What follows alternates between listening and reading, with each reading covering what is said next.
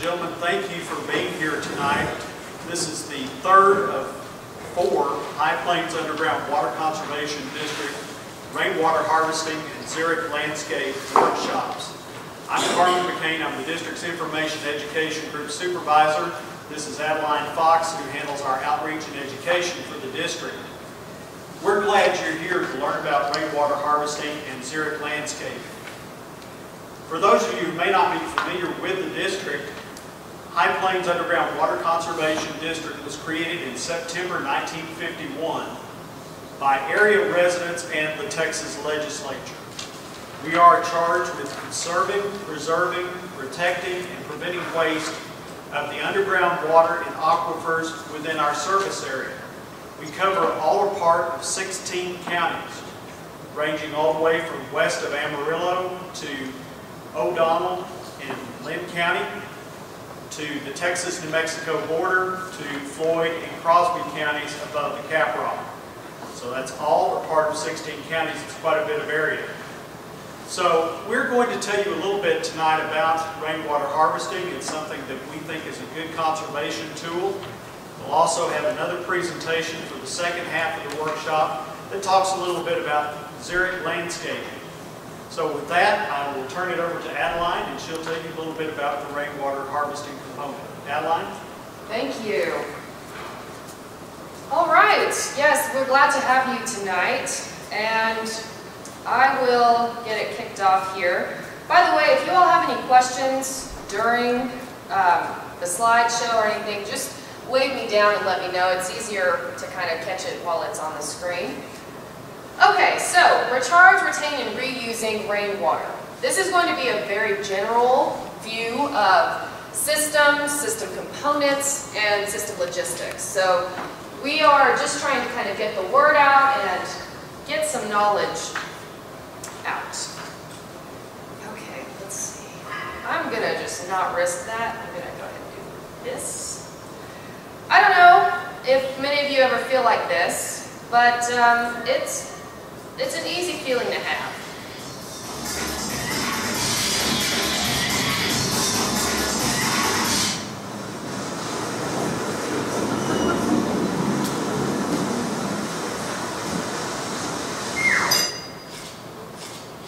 Always.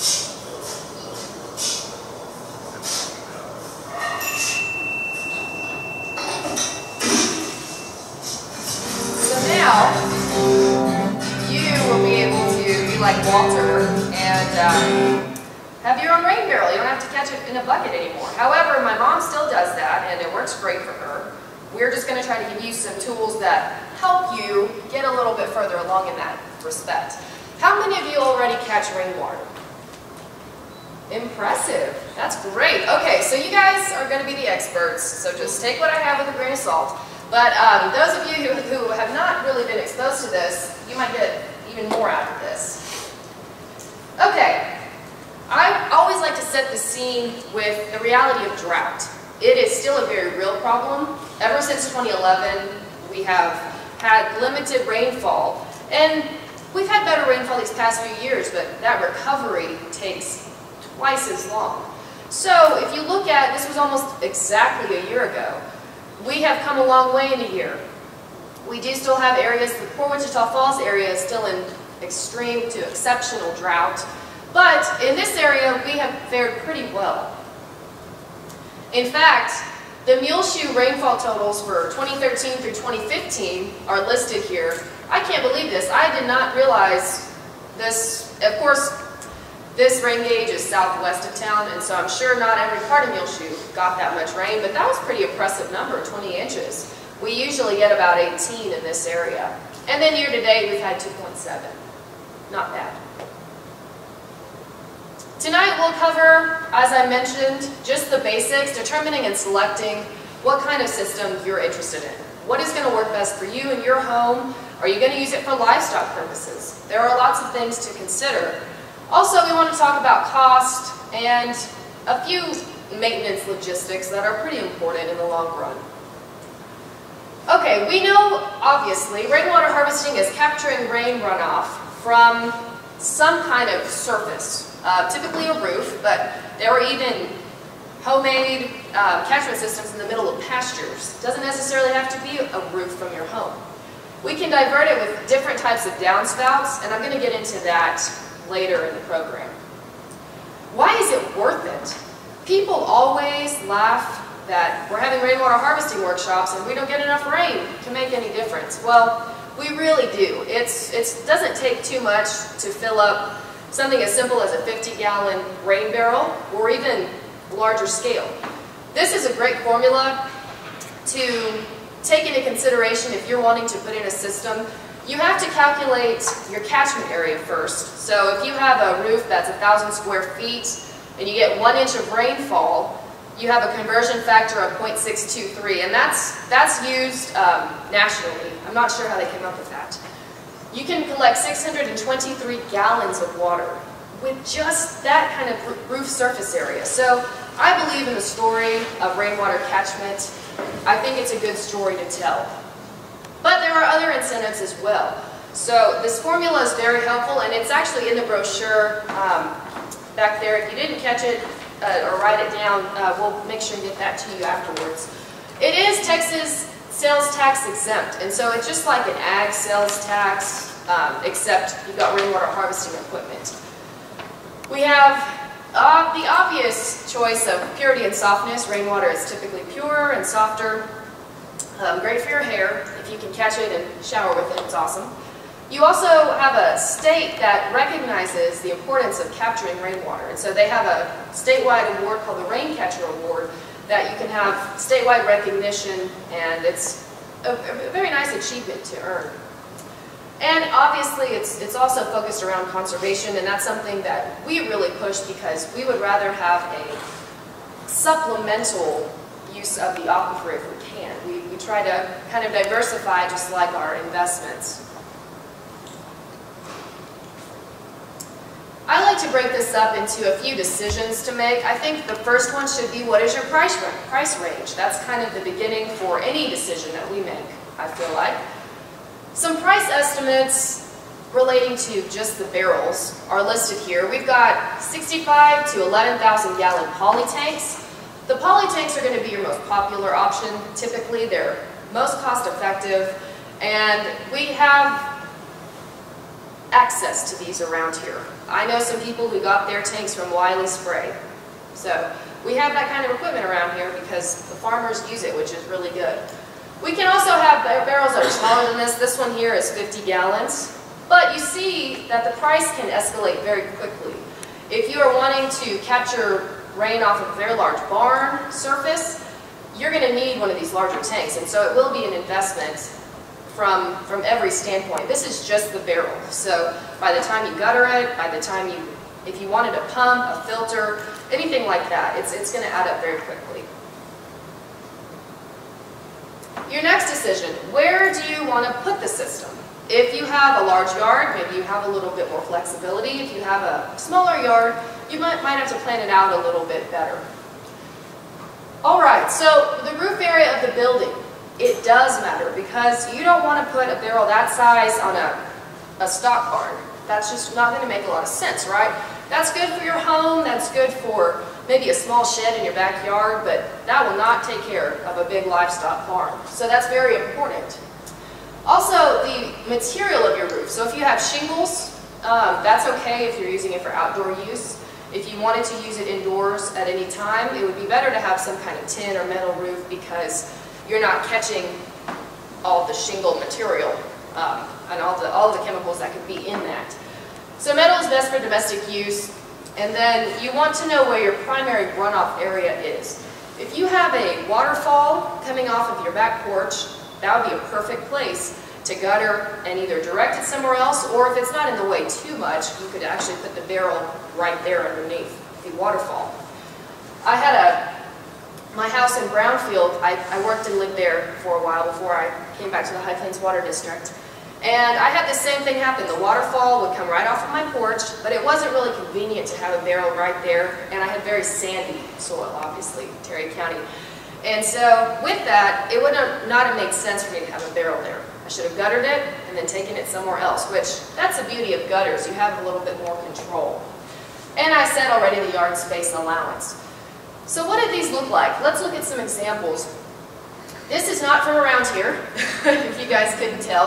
However, I like this example because we have a pump on top of the barrel, which is allowing him to have higher pressure. So if you did want to use a spray nozzle, I'd highly recommend having some kind of pump on the barrel or connected to the barrel. But you have something very aesthetic here. It's got maybe an overflow or maybe just a regular watering pipe there. And we have a rain chain here which is directing the water into the barrel. We'll get to that later as well.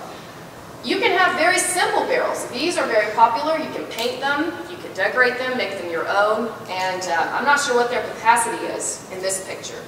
But they have it behind their home, they've got a gutter in it, very simple, low maintenance for the most part.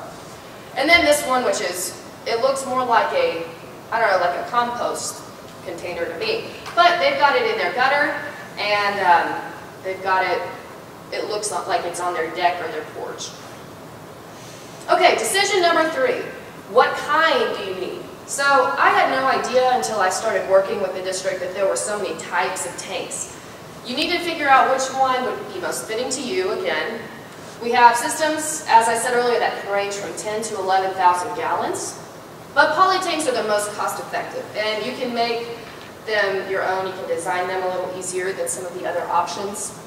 There's fiberglass, which you can create into shapes. I've seen a turtle fiberglass tank before, it was huge. Corrugated steel, galvanized tin, and then you have concrete tanks, which some livestock producers have more of a concrete tank that they utilize. So here we have the examples. I really like the way the tin looks. I think it looks kind of cool.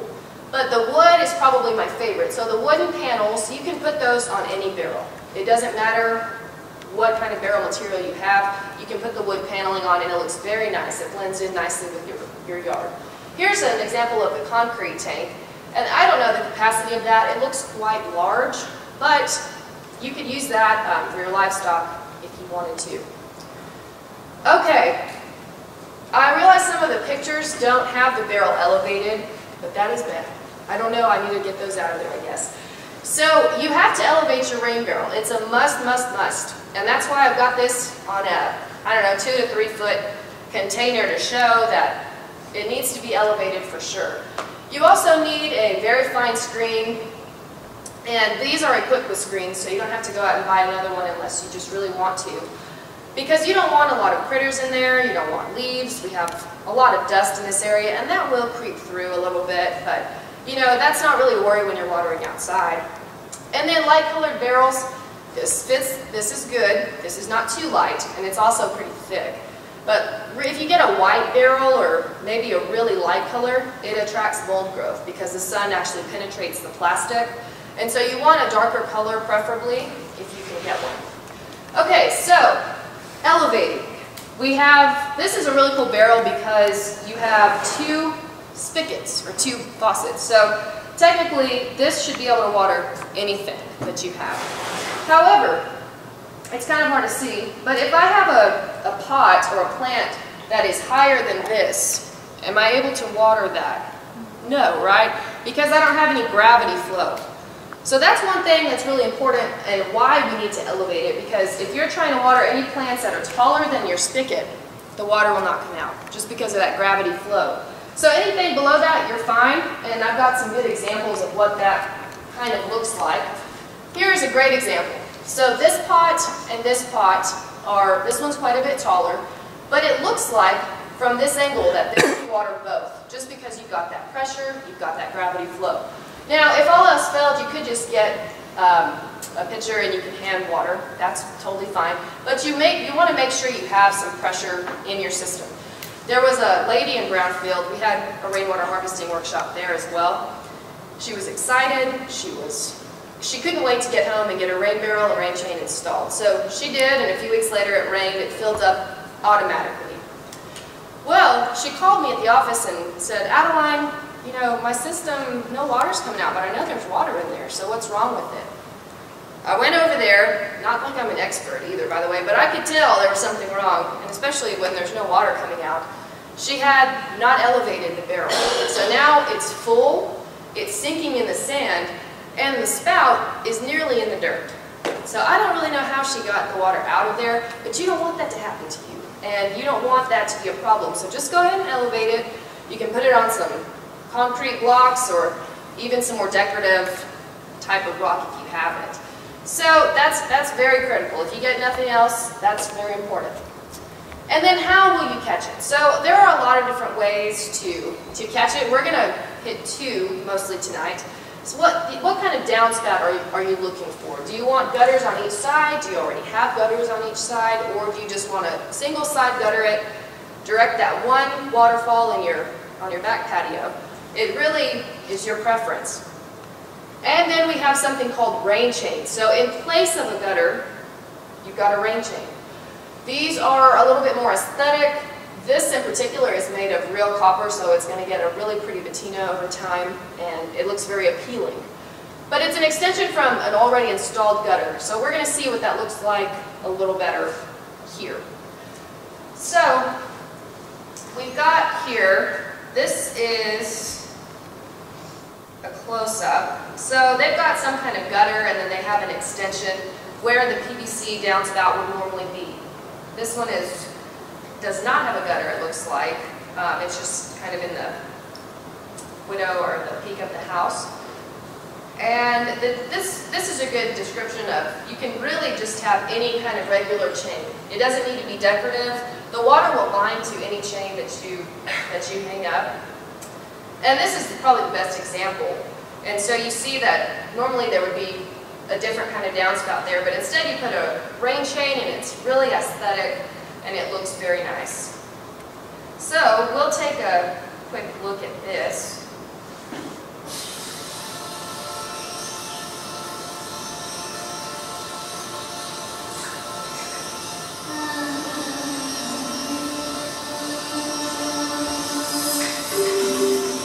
Rain chains are a beautiful yet functional alternative to gutter downspouts.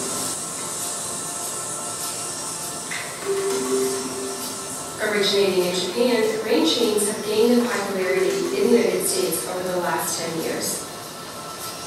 It's not raining, by the way. It's not exactly realistic. Rain chains will gain a beautiful patina over time. Rain chains are also a great alternative as they encourage rainwater reclamation. In combination with the rain barrel to catch water runoff, rainwater can be stored for other uses, such as watering a lawn or a garden. Rain chain sleek design make a natural complement to virtually any home, traditional or contemporary. Okay, so now I think this guy makes it look really easy, but I'm a very visual person, and so I'm going to show you another video that kind of shows how he takes apart the original gutter downspout and puts in the rain chain. And he makes it look very easy. I hope that it really is easy for you. Bridge long bit like this was perfect. And there's a screw up in that outlet and we pull back to it. It's a tackle, so we need the existing downspout.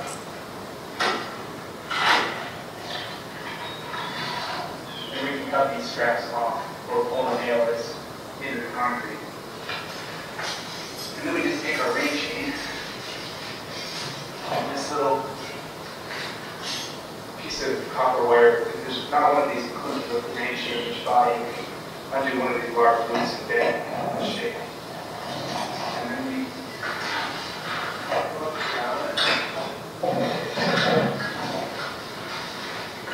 Make sure you clean your gutters. You should have probably done that.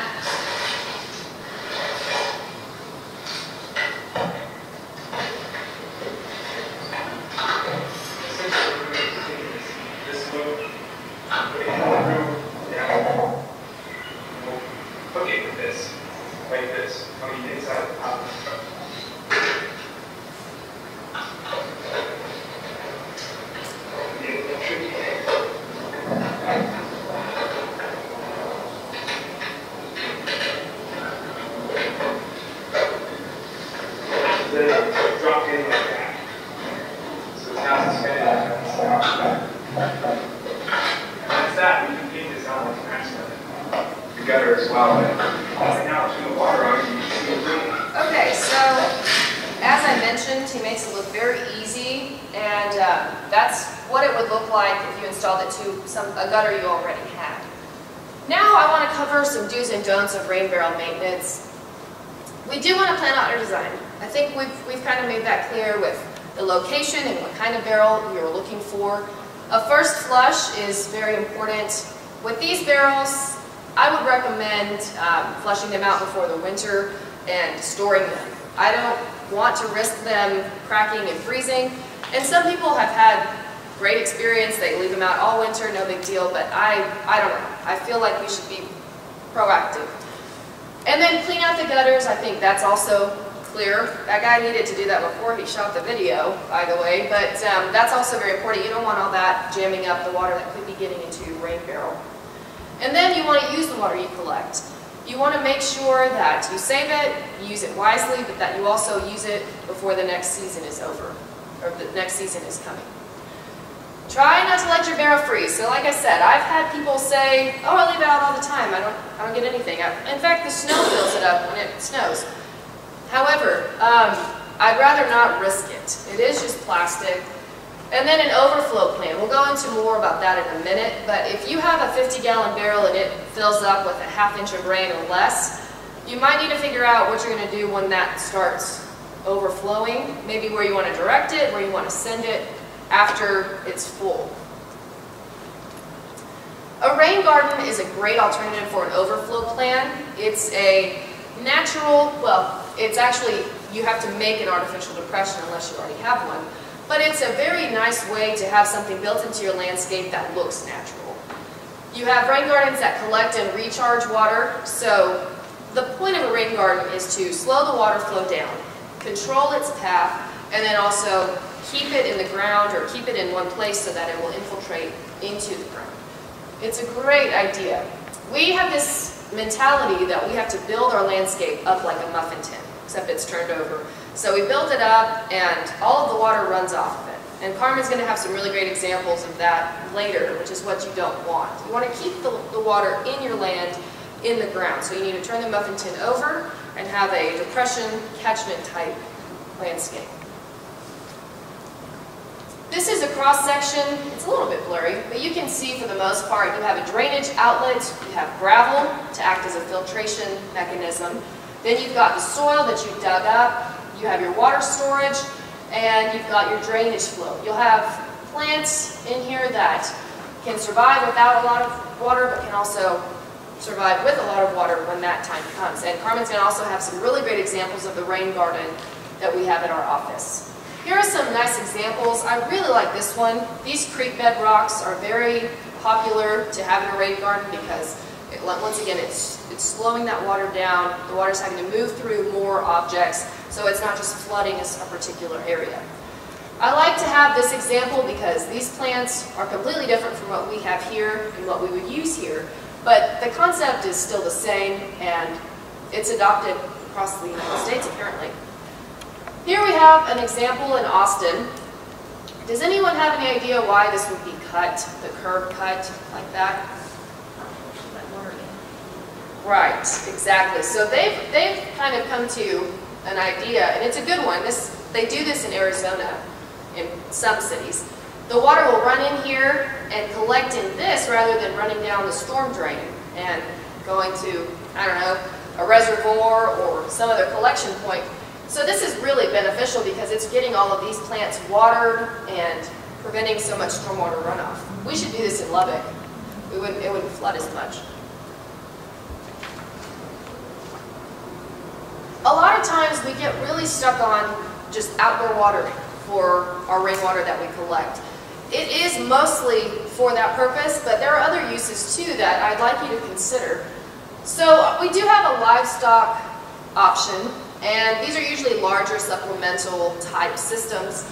But there's a couple that lives in Lockney, and they have 8 3,000-gallon tanks. They have a huge barn. I think it's 12,500 square feet.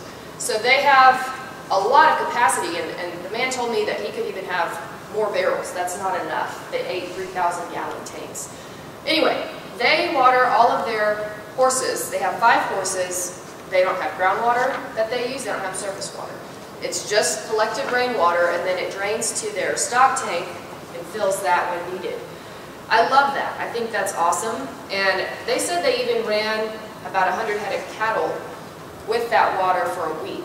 Now, the cattle were just there temporarily, and then they moved them on to another pasture. But I thought that was pretty amazing. Sustainable.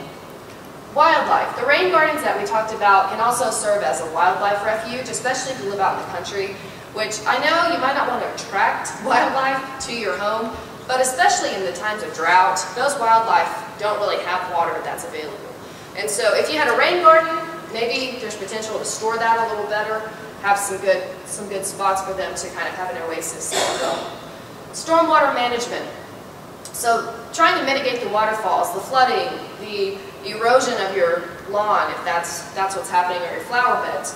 So if you capture rainwater, it's going to prevent that stormwater from flooding or eroding your lawn. Fire protection. This is also an important one, and I'll tell you a story about that in a moment. That's one I did not think of originally, but those of us that live out in the country, it could be very pertinent to you if you had a little bit of water stored up and you could use that when you were in a dangerous time, such as wildfire season. In-home use requires more treatment, and it does require pump installation. You also have to have filters, so that gets a little costlier. But I'll tell you this too in a minute, there's a man that lives completely off of rainwater in Menard, Texas. They get 9 inches of rain a year, and everything that goes in that house is from the sky, from the rain. They don't have groundwater, they don't have surface water. So he's made me a believer, and Carmen will talk about him too.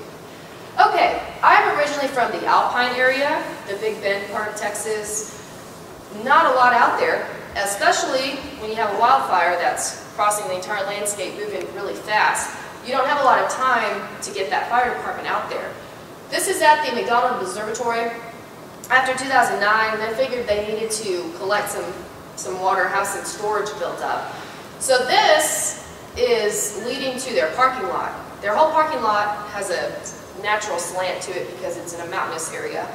And they collect all the water running from the parking lot, goes into this tank. They fill this with tiny bits of rain.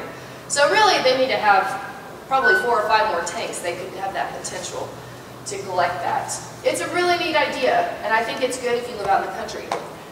Their fees exist in Muleshoe. Did anyone know that? Okay. I learned that at one of our last rainwater harvesting workshops, and I'm fascinated by it. I'm going to have to go see these. So what they've done is they have created this structure that acts as a roof surface. It collects in the tank, and then it essentially waters the wildlife. I think it's amazing. I'm going to have to go look at that after all of this is done. This is Billy Niffin's house, the man in Menard. This is what his house looks like. It's very nice. It's out in the country, and he's solely on rainwater, so I think we can all do it if we really collect it and conserved. Here's another example of a nice rain garden. These are larger rocks and some really nice landscaping. But your system can be as simple as this. If you just want to water one tree, you can do that. That is completely up to you, depending on what your needs are. This is a really neat little system. I would like to build something like that, but just a tiny little catchment area, gutter, whoop, downspout, tank, and then out. It's just so simple. Alright, so to wrap this all up, I've covered a lot of information, but your rainwater harvesting system is all you. It's what you want, it's what you desire to have, it's your goals. How much do you want to catch, and how do you want to catch it? That's exactly what you need to think about when you're developing this system. Now, these are the barrels that you all will leave with tonight, and I think it's important to note that this has a planter in it, so that's really nice. It can be very aesthetic. The overflow plan that I mentioned earlier, it doesn't have an overflow outlet.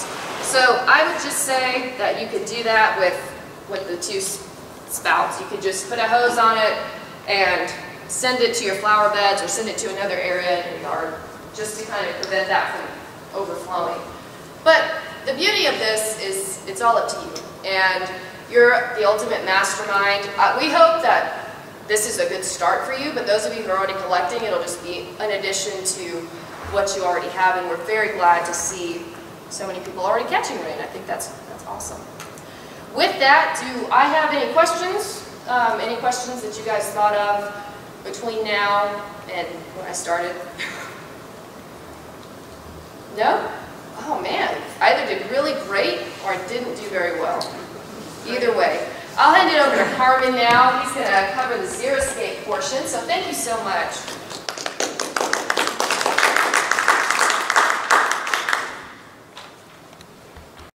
Now that you've collected all this water, what do we do with it? How do we use it efficiently?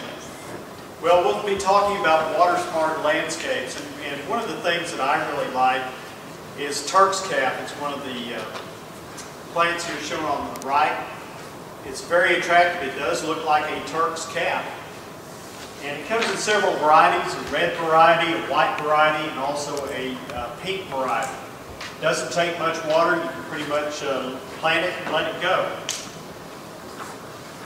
But I don't have to tell you that we live in a land of weather extremes. 2010, this was the double mountain fork of the Brazos River at Justisburg. Water is right up to the edge of the bridge. A lot of the old timers said they had not seen that happen. Had some flooding in the Playa Lakes that are used as city parks there in Lubbock. And then 2011 rolled along and we had the drought. This was October 17th of 2011, looking north from our street there in town. And I guess really that's the closest I would imagine the surface of Mars to be. I did not Photoshop that picture. That's just exactly how orange it was when that massive wall of dirt rolled through that day. But since 2011, we've learned that drought does take its toll on both surface and groundwater. As of today, our reservoirs in the state of Texas are 71.6% full. They were at 65% last year. We don't have any surface water reservoirs within the High Plains Water District, but these are the closest ones around. Lake Allen Henry's at 74.1% of capacity today. Lake McKenzie at 7.1%, Lake Meredith at 5.4%, and White River at 3.6%. And these were the totals last year. So we have had some rainfall, we have had some snow, and that has really helped our surface water. The High Plains District deals primarily with the Ogallala Aquifer. It's thought to be the largest aquifer by volume in the world, stretching all the way from South Dakota to the Permian Basin area down around Midland, Odessa. Our groundwater moves in this direction, down gradient, moves very slowly. And we really don't get much groundwater recharge from the rest of the aquifer. The thickest part is up in Nebraska, and we're out here on the feather edge of it, so we don't have much saturated thickness. But our district makes annual water level measurements in a network of about 1,400 privately owned water wells. And you can see by the slide how drought has impacted that. And when I say we make our measurements for a certain year, this example of 2012 actually reflects the previous year of 2011. So this would be 2011, 2012, 2013, 2014. You can see here we had a decline of minus 2.56 feet. That was the third largest average annual decline in the district's history, going back to 1951. We've just made this information available. We had a decline in 2014 of 0.56 of a foot, average throughout our 16 counties. So again, having some rainfall has really helped out. I don't have to tell you that gardening can be a challenge in a semi-arid landscape. We have unpredictable rainfall. You can see here 26.46 inches in 2010, and we rolled into 2011 and only had 5.86. Last year at this time we had about 9/10 of an inch. Right now we're about 3.20. So we're all very thankful for that. We have a very high evaporation rate in this area because of heat and our wind, about 80 inches of evaporation per year. Again, the high gusty winds, as I just mentioned. Sometimes we have watering restrictions during the growing season due to drought. A lot of the cities have different drought contingency plans in various stages of water usage. Low humidity, and of course our temperature extremes. We've heard the word xeriscape, and it comes from the Greek word xeros, meaning dry landscape. And it was really coined back in the 1980s by the folks in the green industry in Denver, Colorado. Denver was under drought conditions at that time, and the folks who sold plant materials were very concerned about their livelihood. What do we do? So they came up with this idea of xeriscaping, or dry landscaping. But I want you to take home tonight that xeriscaping is not zero-scape. It doesn't have to be concrete or cactus. You can have a beautiful landscape that can be water efficient. It can be water smart. And it can be very colorful and very lush if you have the right types of plants. And xeriscaping is really common sense landscaping when you stop and think about it. Of course, as Adeline mentioned with the rainwater harvesting barrels, you need to think this out first. Proper planning and design is very important.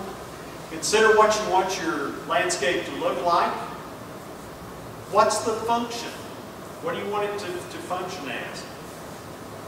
Do you have a lot of resources for maintenance, or do you want something that will be lower maintenance? What's your water requirements? How much water do you have to work with? And you can phase this in over time. It doesn't have to be something that's done immediately. If your budget allows it, you can do this over several years. Soil amendments are important. You want your soils to retain water and then drain very quickly. Increasing organic material is important, and you want to make sure your soil is well aerated. And soil testing is also a good idea, so you can determine the amount of nutrients in your soil. Plant selection is also very important. Select plants that are native to the region. There are some that are known as drought busters. And you want to select those plants that can survive with natural rainfall so that you don't have to irrigate them all the time. Here's a list of plants provided by Dr. George Jury, who is the past president of the South Plains chapter of the Native Plant Society. And they're included in the handout of my presentation. But you can see there are a wide range of some of the plants that he recommends. Anything from Texas sage to white bush or bee bush. Coleneaster here is a non-native plant, but he says it's very pretty. You've got various daisies, here bluebonnets, and then your trees, your cedar elm that we use at our office, Chinese pistache, and your red oaks. Turf areas require the most water and most maintenance, obviously, but your water efficient landscaping really doesn't have to be lawn less, but rather less lawn. So let's say that you have a large yard, your kids are grown, you don't have any grandkids. You might want to consider reducing that turf area by putting a deck in or putting in some other plant material, a hardscape perhaps, to reduce that turf area. Dr. Joey Young with Texas Tech has a number of water smart grasses. There's a handout on the back table listing some of those. Also the pros and cons of artificial turf. But he has some of these grasses, of course, blue grama, which is pretty drought tolerant. Buffalo grasses, which are the native grasses. Bermuda grass, they have some varieties called Celebration, Discovery. Turfalo from Frontier Hybrids. Tech Turf and Shadow Turf are some good varieties that he recommends.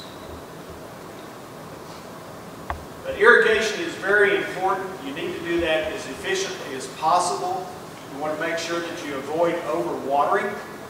You can see here, this is a photograph of the Science Spectrum Science Education Center in Lubbock. They have the drip irrigation tubing out here and also some mulch, and they have the red hot pokers here in their landscape. You want to water deeply and less often to develop a strong root system for your plants. If you have a shallow root system, they don't use water efficiently, they don't take up nutrients near as well. It's important to group your plants in your landscape according to your water needs. This is a picture of the Xeriscape demonstration garden out at Fox 34 in Lubbock. They've grouped all these plant materials according to their water needs. So they don't have a very high water use plant over here and then low water use plants over here. They require the same amount of water, and that will be supplied by a drip irrigation system there. And you can see here the purple heart and your various grasses. But you want to make sure that you have your low water use plants away from the house so that they can rely on natural rainfall. Your medium plants would be providing supplemental watering, say maybe once a week. And then your high water use plants would be closer to your landscape, to your house, so that you can use your rainwater harvesting barrel to provide additional moisture for them. This is also out at Fox 34. They've used a red mulch here in front of this bed. It helps shade the soil, it reduces evaporation, reduces weed growth, and it does provide decoration. That's a nice red color out there on the corner.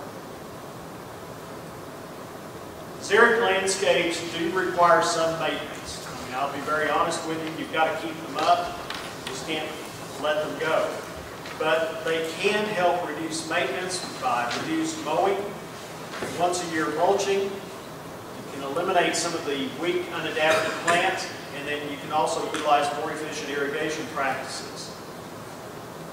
We're seeing more and more water-efficient landscapes being put into place in various towns throughout the water district. You can see this is the new Market Street at 19th and Quaker in Lubbock. They have the cobblestone, the distressed granite, and then also the water-efficient plants there. This is a Walgreens. So we're seeing more and more businesses adopting that. And we've also done that at our office there at 30th and Q in Lubbock. We have a passive rainwater harvesting demonstration.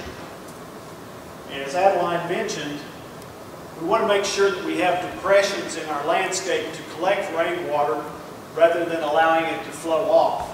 So this is a depression area. We have an employee parking lot right here. The water drains off of the parking lot and goes into this depression, and it keeps it from entering Avenue Q right here. And this is a cross-section of that. You can see that this swale is in the middle here, and there are various grasses in the middle that can benefit from that moisture.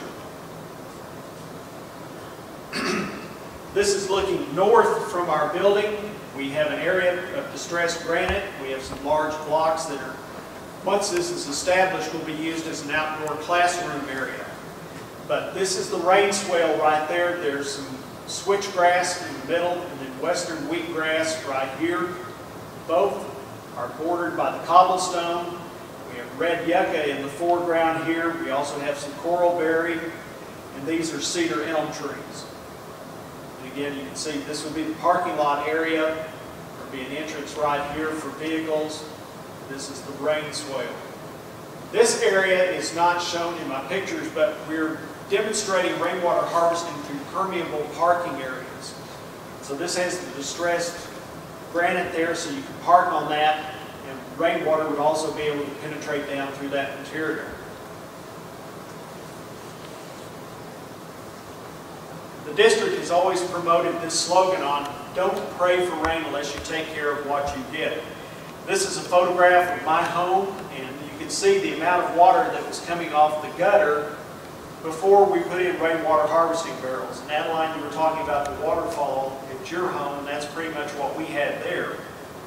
But rainwater harvesting doesn't have to be high-tech. It can be pretty low-tech. These are some beverage bottles at next door to my sister's house in Ruidoso. That's why it says RT on there. And they've taken just the little snap-on nozzles that you can buy and put that on these bottles, filled them with water, and she's watering her marigolds there and other plants. But lawn watering and other outdoor use can account for about 50 to 80% of the water used around the home during the summer. And unfortunately, we apply that water very inefficiently. You can see in the slide that we have a person irrigating this area, and the water is spraying up here on this sidewalk, probably getting a lot of evaporation and wind drift as a result.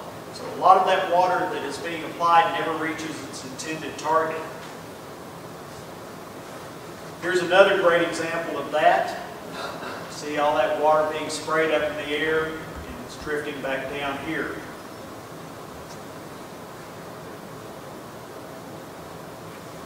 You want to avoid sprinklers that spray water high into the air. You want to make sure your sprinkler system has proper maintenance so that you don't have a sprinkler head that's popped off like you're shown here.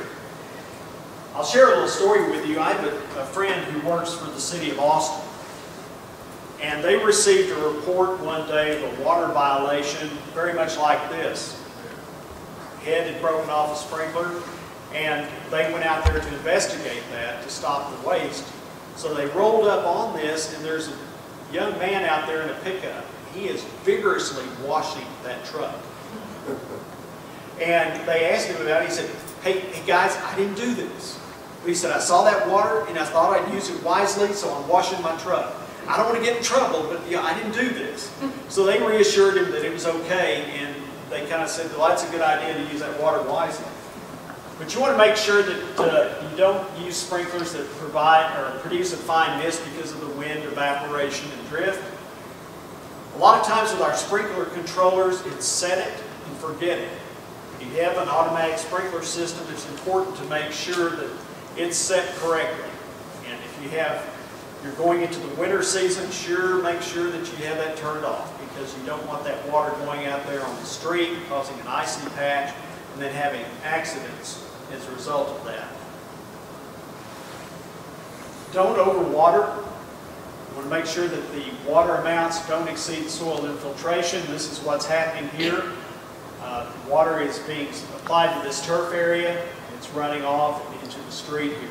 So you can use timers to apply water for a specific amount of time.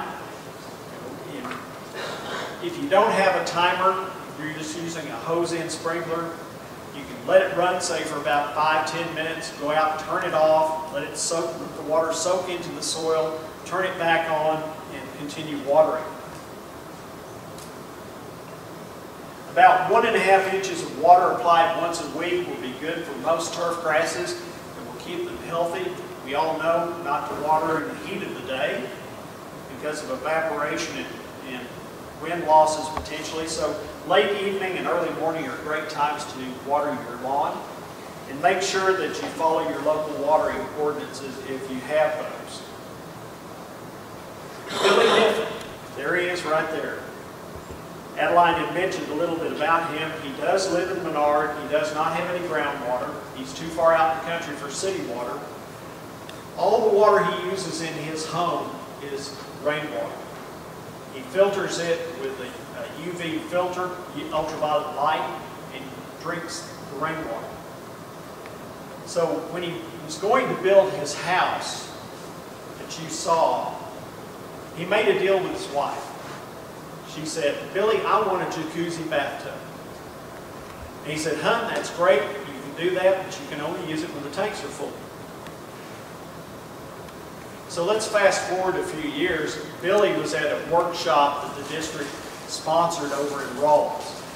And that's where I took this photograph. He's making a rain barrel here. But he was in the middle of his presentation and his cell phone went off. So he said, folks, excuse me, it's my wife. I've got to take this. So he kind of stepped aside and he was gesturing, and I could tell that he was giving directions. So a few minutes later, he came back with a big grin on his face. He said, folks, it is pouring in Menard. He said, I just told my wife how to divert rainwater into tanks 3, 4, 5, and 6. So it's going to be a good night tonight in Menard because Mama gets to use her bathtub. This is also in Menard. This is the rainwater harvesting demonstration that Billy constructed at the City of Menard Library. This is the rainwater harvesting barrel that I have at my home.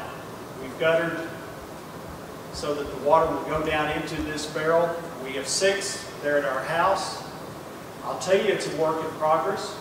I'm still trying to work out some of the bugs, but it reduces some of the dependence on the city water. You know, I can use this for flower beds, and I can also help use it for my wife's African violets and orchids.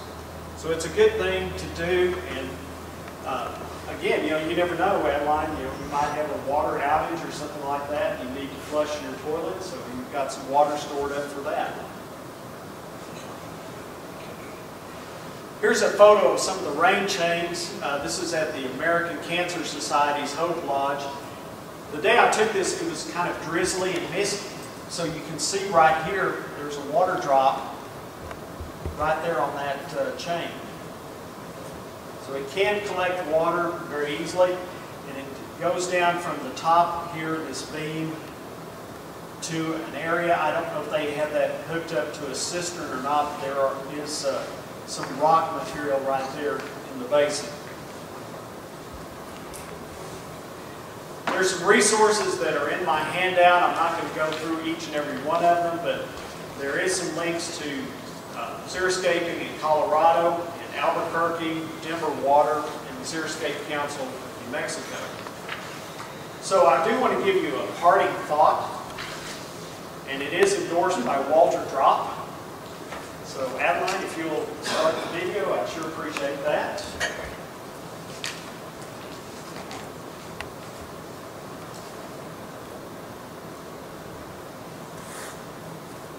And while she's doing that, I'll make mention we do have a monthly newsletter that is available by email and also a print version. It's called Cross Section. And if you'd like to get on the mailing list for that, see us afterwards, and we can either set you up with a print version or the email version. The email version goes out about every 2 weeks, and the other print issue is the monthly publication. And there's no charge for either one of them.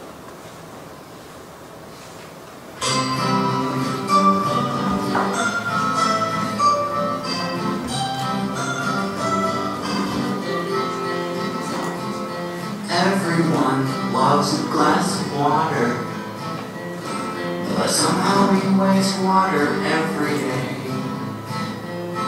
We pour it down the drain, and our world seems the same. But if you love something, you don't throw it away.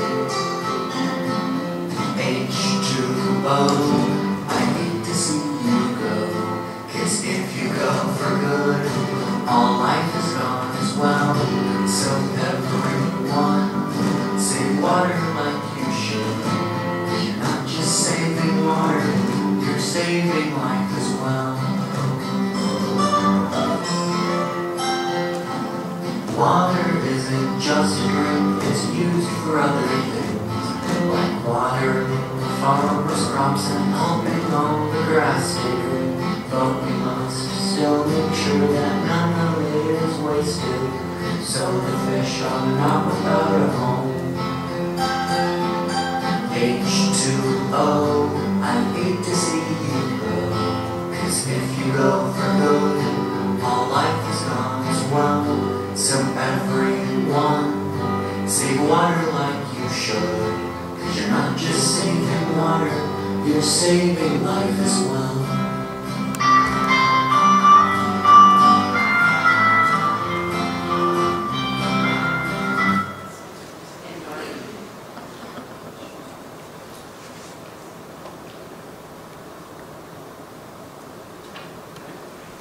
That little video was the Audience Choice winner in 2009 for the Rainbird Sprinklers Intelligent Use of Water video competition. So we're very thrilled to share that with you. Final thought, there's no substitute for water. We have substitutes for motor oil, sugar substitutes. We haven't come up with a substitute for water, so we want to conserve it today, preserve it for tomorrow. Here's my contact information.